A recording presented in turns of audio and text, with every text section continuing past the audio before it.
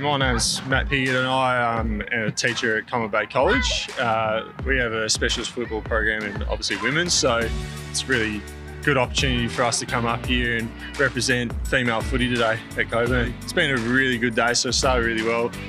We had the Freo boys that didn't travel over in the main group, but the girls got to have a couple of photos, ask a couple of questions with them today, and they loved it. And then the girls have played 3 games now, and it's been awesome for them. They're absolutely loving the experience of playing at these facilities and this ground, and yeah, it's been a great day so far. Being along to Fremantle definitely has a lot of perks to it, and we really appreciate the connection that we have with the club. And yeah, the girls again getting to wear the same colours as Freo players is always great, and then getting the opportunity to be in days like this and obviously get tours and have player visits, all that kind of stuff's awesome. Definitely got a fair few talented girls in our region at our school now, so they definitely voiced that this is the pathway they want to be in, and yeah, they definitely look up to a lot of the girls and the boys at this club.